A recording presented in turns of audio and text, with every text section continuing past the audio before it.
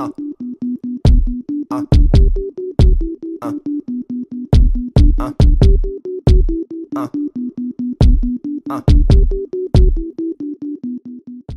Hey guys, welcome to part 3 of how to level up quickly in Black Ops. In this last part, we will cover the first game when you prestige and what to unlock first. So let's go quickly on the first game when you prestige. So that first game, that very bad first game, will never be a good game. Your score will always be, not always be, but will be bad. Not always, because there's some exceptions. But since you don't have your favorite weapon, your favorite perks, your favorite equipment, of course your score will not be the greatest. But I strongly suggest to you guys that in the first game, always try to get the most caps, or the most plants, or the most diffuses.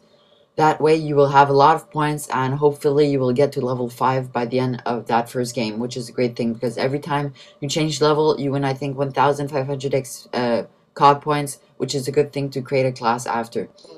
Let's go quickly on create a class. So I always choose a perk that I don't feel comfortable with to unlock first. For example, me, without Sleight of Hand, I feel like if I don't have a leg, so I always try to unlock a Sleight of Hand first, and at the beginning I have about 5,000 COD points.